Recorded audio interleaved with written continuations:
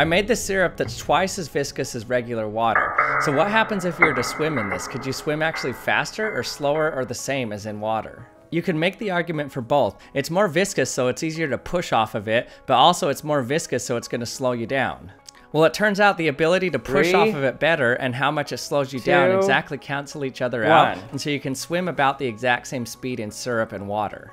I've taped a straw to each of their heads, and then I have a string going down the center, and so this will at least keep them from going too far off course, so they can at least finish the track a little bit. 3, 2, 1. Same time. Okay, 3, 2, 1. Again, the same.